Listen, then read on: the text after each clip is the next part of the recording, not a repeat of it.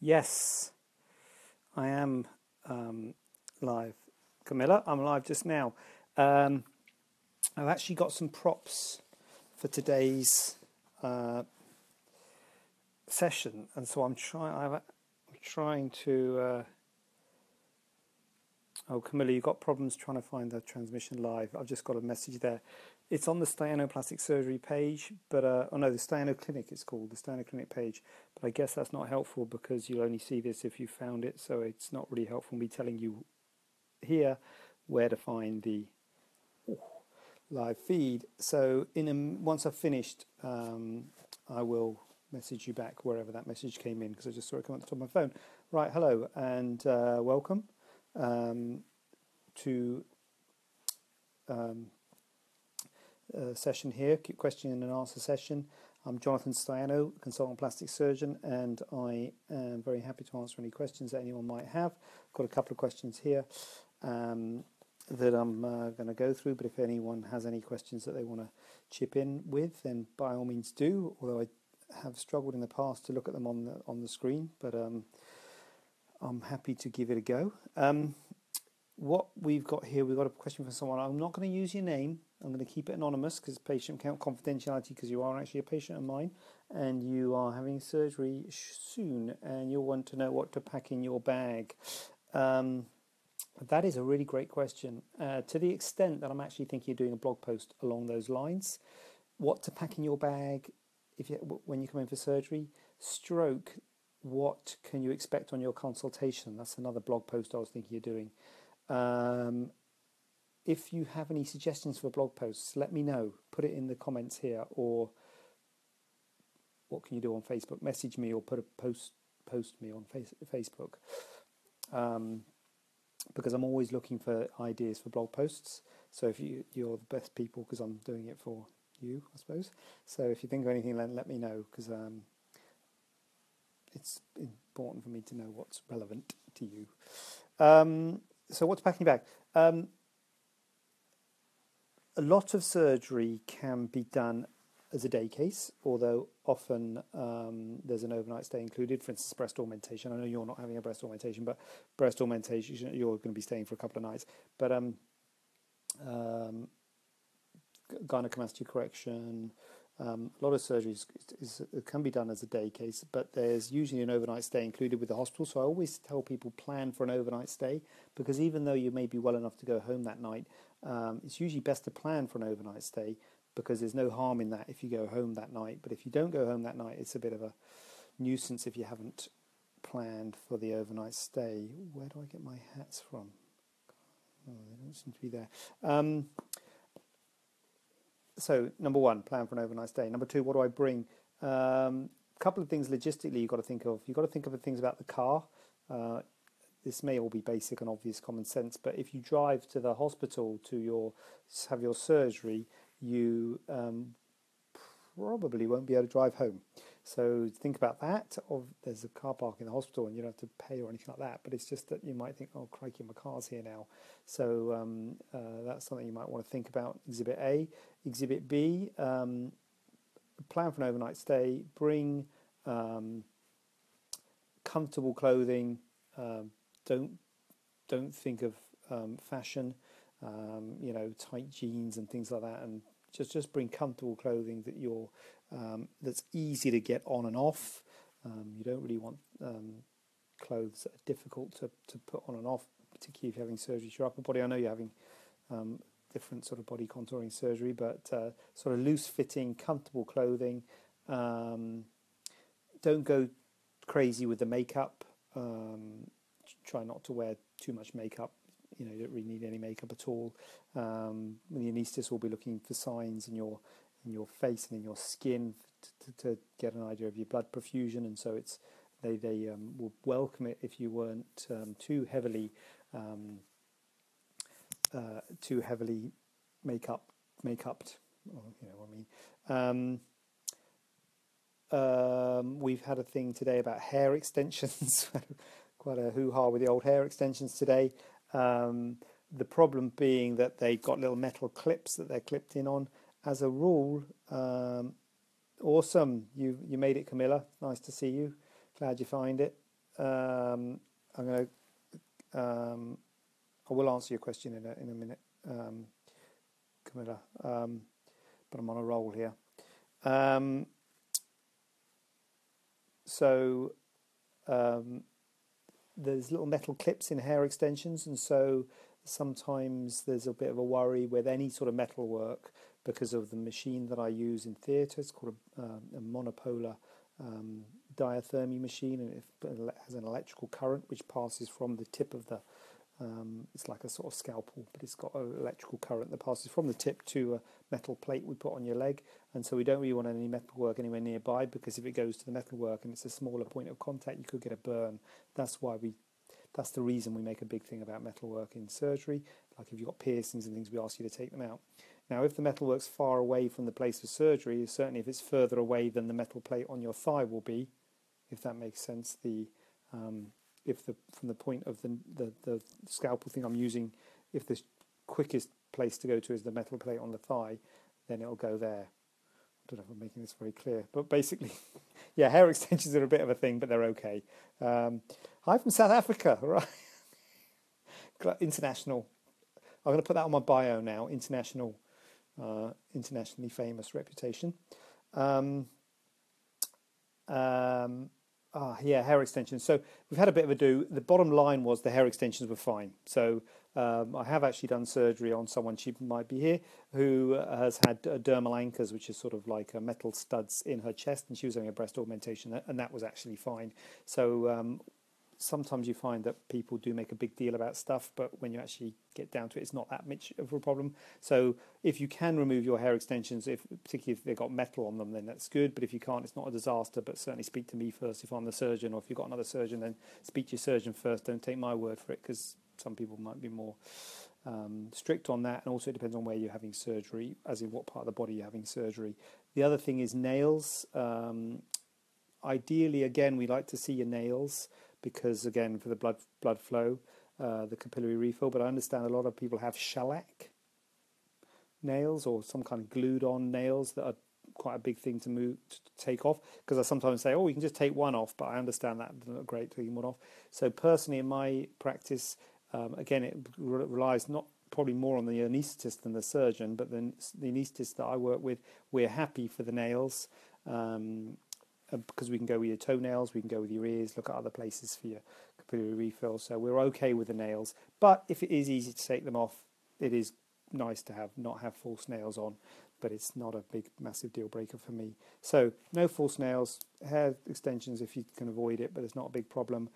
Loose clothing, not too much makeup, overnight bag, so toothbrush, toothpaste, slippers, pyjamas if you want. You'll get a gown, but you might want to change into pyjamas to feel more comfortable, but you'll be wearing a gown, and especially if it's just one night in hospital, maybe the gown will be fine. But if it's more than one night, you might want to bring your own pyjamas, a dressing gown, things like that. And that's what you need to pack. Magazine, something to read. Not that I keep people waiting for surgery. Try and keep your waiting down to a minimum, but you might want to bring a magazine, a book. There is obviously TVs and what have you in the hospital. You've got a private room. They're all private rooms in all the hospitals I work at. But those are things that you might want to do on your overnight bag. I'm going to go straight to Camilla now, and we got when can you sleep on your belly? You know what? A lot of this stuff is dependent on you and when you feel comfortable. A month post-op, you're getting there. So I think you might be able to see how you get on a month. Things really, 6 weeks, I think things, not that massive happens between 4 to 6 weeks, but, first of all, is sleeping with a bra is good. And you might be able to sleep on your belly now. When I say to people, you can't do this or you can't do that, what often happens is they wake up and they're on their belly. You can't sort of stop what you do at night because you might roll over. You're not going to do anything disastrous if you sleep on your belly. The only thing is it'll be uncomfortable. It might make things swell a bit more. And to be honest with you, your body will tell you. So if you try and sleep on your belly and it's uncomfortable, then don't do it. But your body will. You're scared. Don't be scared. just gently lie on lie on your front and see what happens. You're going to be fine. Promise, nothing bad's going to happen. If it does, I'll fix it. Not that anything will, but it won't. Nothing bad will happen. But just gently lie on your front. I'm assuming you normally sleep on your front and you're comfortable sleeping on your front. So give it a go. A month, you sort of get. I mean, if you'd asked me at the beginning, I'd say probably around 6 weeks. But see how you go, and if it's not too uncomfortable, and if you're okay lying on your side, you might be okay on your belly. And if you're not okay on your belly, you'll just roll. You'll roll over. Your body. You're not a prisoner. You're not tied down. Your body will just roll over. Give it a go. And if it's uncomfortable, you'll roll back on your side. And if it's not uncomfortable, then it's not doing any harm. It's okay. Go for it. Give it a try. Might be okay, might not, in which case, don't do it. Hope that's helpful. Let me know. Let me know how you get on. Give us a ring. And swimming pool now. Swimming pool, you can swim now. So basically, with most of the surgery that I do, the post-op regime is I have a dressing on and I see people at a week, take the dressing off and then don't need a dressing anymore. And I think that's, I know that's the case with you. So it's the case with most of the surgery that I do. After that week, there's sometimes little spots of blood, so I'll give you a little bit of gauze just to wear in your bra or in your garment, whatever the surgery is. And then when the gauze that you got over your wound hasn't got any little spots of blood anymore and you don't need any more gauze, that's when you can go swimming, if that makes sense. So it's usually a few days after the first week, so i.e. after a couple of weeks. Once the wound is dry, then you can go swimming. And from a wound point of view, actually, hold on a minute, what swimming pool? So from a wound point of view, that is, so you actually sort of get in a swimming pool from a wound point of view. If it's the sea, you can get in pretty much straight away, but swimming pool, you don't want to have little spots of blood and things. Just like if you had an open cut, you wouldn't want to go into a swimming pool. From a swimming point of view, you've got to be a bit more careful. So if you're just sitting in the swimming pool and relaxing, then you're fine. But if you are going to be actually full on swimming, then I'd probably, again, it's a 6-week job for full on proper swimming, because it's going to be uncomfortable as well if you swim, proper swimming. If you just want to do a bit of gently that, you might be able to do that after about 2 or 3 weeks, just gently. But it's a bit like the lying on your front. Just listen to your body.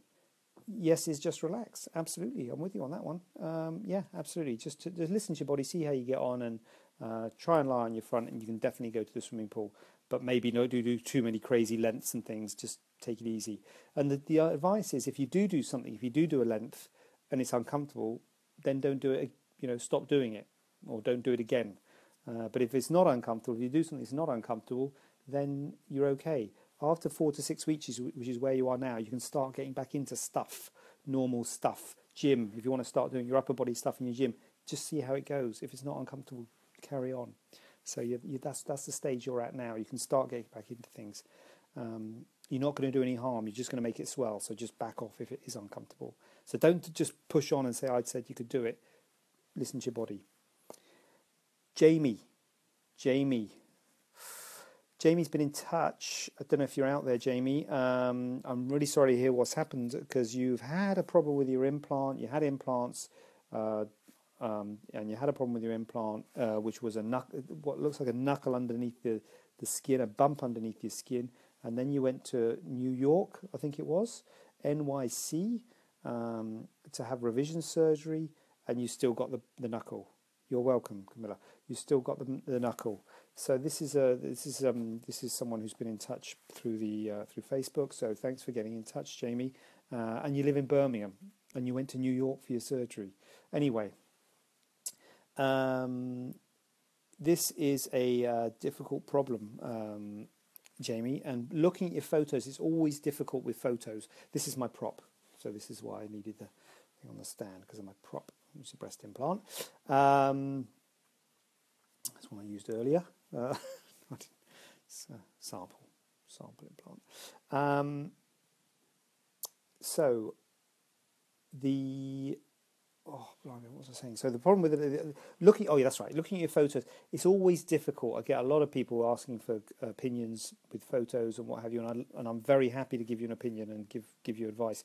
But the advice is always number one: go back to your original surgeon. Now I know they're in New York, so I know that's tough. And I think you have been in touch with them. But number two is there's no substitute for an in-person consultation. So really, an in-person, you're welcome to come and see me or another doctor, but I think seeing a surgeon in person is no substitute for a sort of internet consultation, if you like. But I'm very happy to give you my opinion on the subject matter and what it looks like you've got on your implant, or that you've got is it looks like a sort of, see, I've got a load of writing on my page. I don't know if you can see, like a knuckle, like a bump underneath your skin, a bulge of the implant. Now, there's a couple reasons you might have that.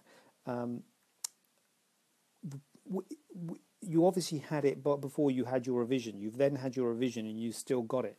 Now, if you came to see me before your revision and you had it, I'd say, well, maybe it's that and this is probably what the surgeon in New York was thinking, maybe that the pocket that your implant is in, the space that your implant is in, is a little bit too small, or was made a little bit too small, a little bit tight, and the implant is sort of bent on itself, causing a little knuckle that you can feel as a bump. So that sometimes happens. Number one problem. Number two problem could be the amount of cover you've got over the top of the implant, or it could be a combination of the two. So if you're very slim, if you haven't got much breast tissue and much fatty and subcutaneous tissue over your chest, you'll be more likely to have problems like this, feeling knuckles, feeling seeing ripples, feeling the edge of the implant, feeling that getting the perception that there's an implant there. You're more likely to see or feel the implant if you've got less covering over the chest. So it might be a combination of the two. And the fact that you've got exactly the same problem in exactly the same place, by the looks of it, I think you said it's the same problem in the same place, suggests that there's an element of your tissue cover over the top that's a problem here. You might have a absence of a thinness of your breast tissue over that area, which means it's more difficult for your body to hide the implant. At the end of the day, when you have implants, they always sit in your body. They always look, well, if you hold an implant up, there's always some ripples and things like that on it. And whether or not you can see that depends on how much covering you've got over your chest, over the implant, which means how much breast tissue and how much soft tissue you've got. The more soft tissue you've got, the more you can get away with having a knuckle or a bend in the implant and not being able to feel it. If you're very slim and you haven't got much subcutaneous covering, you're more likely to feel these knuckles and these edges. I'm not saying put on weight, but if you were to put on weight, that might help. I suppose I am saying put on weight there, aren't I? But I can't really see from the photos what your sort of body habitus is like. But certainly if you are very slim and you haven't got much covering over your chest, putting on a little bit of weight would help. The equivalent of putting on weight, or not the equivalent of putting on weight, but the sort of surgical option for that is to do fat grafting over the top of it, where we inject fat over the top. And I've done that before in patients who have a bit of a knuckle in their implant. It's more common in patients who have had breast cancer, who are doing breast reconstruction on, because obviously they've had a mastectomy, so they've got no cover whatsoever. So it's more common to get knuckles and what have you with the implant when you haven't even got a breast to cover it with. So fat grafting is one option to cover this knuckle. I can't remember how much post-op you are. Sorry, I think you're about 4 months post-op, are you? I think, which is not bad. 4 months is, you have given it a good length of time. But one thing you were saying is, should I leave it to settle? Always, the advice is always leave it to settle as long as you can. But one thing I would be caution you on is to check with your surgeon in New York as to what the revision policy is, because sometimes they have a revision policy to say that they only will cover you for revision surgery for 6 months or 12 months or 2 years or 5 years or 1 year or I said 1 year already. Anyway, a certain period of time.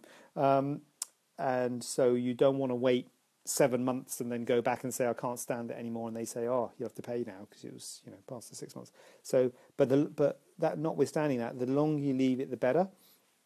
So it might settle. If it doesn't settle, then options would be I think you've gone to a bigger implant as well, which is a more, it's a simple maths or physics or science. I don't know what science. Just say science. You know, the more you've got implant and you've got breast tissue, the more it's in favour of the breast tissue. So the more breast tissue you've got compared to implant, the better cover you're going to get over the top of it, and the better, the less likely you are to feel it. So now you've gone to a bigger implant, you have changed the balance to, like, you know, you've got the same amount of breast tissue trying to cover a bigger implant, so you're less likely to be able to get cover over that knuckle. Well, if it is a knuckle, or it might be a defect in your soft tissues, but so a bigger implant might be good for you because you might have wanted to have a bigger implant and bigger size, in which case I hope that's a good thing that you've got a bigger size, but it's a bad thing because it's more difficult to cover it. So so your options moving forward, I would suggest, are you could consider fat grafting over the knuckle. It is tough. It's not easy to fat graft over a knuckle of an implant. By definition, the problem is, as I've just said, you haven't got much cover, and you've got to get that fat transfer, that fat graft into healthy tissue, and you haven't got much healthy tissue over the knuckle. So it's a difficult problem. It's difficult to get a nice result with it, but it's an option to try and get more padding. Probably option one before that option. That could be what option 1A. Option 1 is to put on weight. I hate to say it, but it, you know, that's only if your body mass index isn't quite right. But if you're happy with your weight, please don't make you put on weight. But that would help. But that's option 1. Option 1A, fat grafting, which is artificially putting weight over the front of it, but it is difficult. Results are subtle. It's expensive, and it might not work. You know, it might not cover the knuckle. The other thing is you can get complications with fat grafting, not least infection. And if you get infection, then you can have to remove the implant, and that can be a big deal. So I wouldn't take it on lightly. Other options, you know, it'd be nice to know if when the implant came out, if it had a knuckle in it, if there was a problem with the knuckle, if that was a problem, because it's potential that your next implant's got a knuckle in it. So you could say, look, make a bigger pocket so that the implant sits down better. There are two different types of implant. You may or may not know about polyurethane foam and silicone implants. And the way we do the surgery is slightly different between the two. With a silicone implant, you make the pocket to fit hand in glove for the implant. You have to be very careful with the way that you make the pocket. You don't want to make the pocket too big when you use a silicone implant, because silicone implants move about. Silicone implant, you make the pocket too big, the silicone implant can move over to the next breast and too far to the side. So you've got to be careful with the size of the pocket that you make. Therefore, you're more likely to get this problem where if you make it too small, you get the knuckle. Polyurethane foam implants are different. Polyurethane foam implants, you make the pocket big. You make a really big pocket, bigger pocket than you need, loads of space, because polyurethane foam implants have got quite a hard ridge around the edge of them are quite firm, and so you really don't want them being scrunched up. And the other thing about polyurethane foam implants, they don't move sideways this way, that way, they stay where you put them. So you can make a big pocket. In fact, you deliberately make a big pocket with a polyurethane foam implant, and you want it. You take a lot of care to make sure it sits nicely, and you don't get these ridges and rucks. So I'm not sure if that's an argument to use a polyurethane foam implant, but it would mean that you can make a really big pocket and make sure you don't get another knuckle. I couldn't guarantee you wouldn't get another knuckle, but that's something to consider. The other thing to think about when you've got problems with implants like knuckles and what have you is what type of implant you've got, how cohesive. I don't think you need to get too into the science of it, but there are different cohesivities. I'm sure that is a word. Cohesive is definitely a word. So cohesivities of implant. What that means is how runny the silicone is. There's often usually 3 different levels of cohesivity of implant. Normally don't get into that with people because it's not really relevant. Broadly speaking, modern day implants are more cohesive than old implants. That does mean they feel a bit firmer than the old ones, but they're safer if they rupture. So it might be worth looking at how cohesive your implant is, because if your implant is very runny or not very cohesive, is very runny, which is a runny one, which is more like the old ones, it's more likely to bend and buckle. Whereas if it's more cohesive, form stable, you might have heard that term, the Americans like that term. If it's a more form stable implant, it's less likely to ridge and knuckle and more likely to sort of keep its shape, but it will feel firmer. So there's always a balance. I think whatever you do is a balance. I think it's a difficult case. I wish you all the best of luck with it. And I've got to say, there's no really good options. Probably the best option is put on weight, which is not a great one, I know. And I'm really sorry to hear about the thing going all the way to New York for your surgery. That's a shocker to go all the way there and get a problem. But it might settle. And the bottom line is stick with your surgeon, stick with the emails and all that with your surgeon. You're welcome to email me as well, or Facebook me or whatever, and I'll give you any advice I can by that means. But good luck with that. Whew. So I've got no hats. Facebook's still not giving me a hat today, unfortunately. So I'm sorry if I'm sure a lot of you. Oh God, what have I done now? A lot of you are there purely for the hat. But it's normally down the bottom, or is it at the top? No, it's at the top. Is it? No. Anyway, so I hope that's been helpful to all involved in sundry. If you do have any questions, as always, post them in. But something I've just thought about tonight: have you checked this guarantee? Is if you've got any ideas for blog posts. Actually, I've got quite a lot on guarantees of implants. I could do a blog post about that, couldn't I? Camilla, what do you mean, have you checked this guarantee? Have I checked your guarantee? Do you mean your guarantee of your implants or for Mentor? Oh, yeah. Oh, God. You asked me that ages ago, didn't you? Oh, dear. Sorry. I did speak to Laura about that. This is embarrassing. Well, if we haven't got back to you, then I'm sorry about that. But the bottom line is, if there is a problem with your implant, yeah, I know about having it registered. I spoke to Laura about that.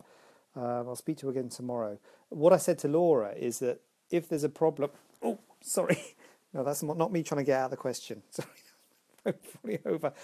If there's a problem, I've got a record that you've got a Mentor implant, so I will be able to verify that you've got a Mentor implant.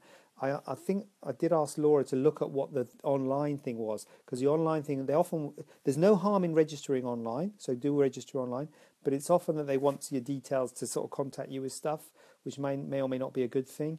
The bottom line is, I haven't, Camilla, I'm sorry, but I did ask Laura, in my defence, I did ask Laura to do it, to look into what the online thing is. So we'll contact you. You obviously like Facebook. We'll maybe Facebook you tomorrow. Yeah, I know you haven't got any problems. Yeah, I know you want to know whether you're supposed to fill in some form on Mentor. The problem is I don't use Mentor regularly, so I'm not big on what forms you're supposed to fill in. But yeah, rest assured, if you have any problems, I'll stand by you and I will confirm that you have got a Mentor implant. If you want to do it online, go for it. Laura will look at what the online thing is to check that you don't have to do it online, because of course it might be you might have to do it online, in which case we better tell you that you have to do it online. And it's useful for me to know as well.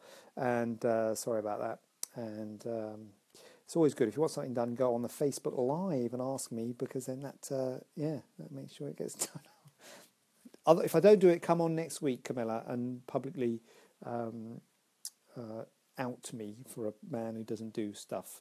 But I will do it, so you won't have to do that, because I will do it. I'll do it tomorrow. And if Laura doesn't do it, I'm going to do it myself. All right. So that's saying something, isn't it? So yeah, right. So that's before anyone else wants to pick me up on anything that I've said that I will do and I haven't.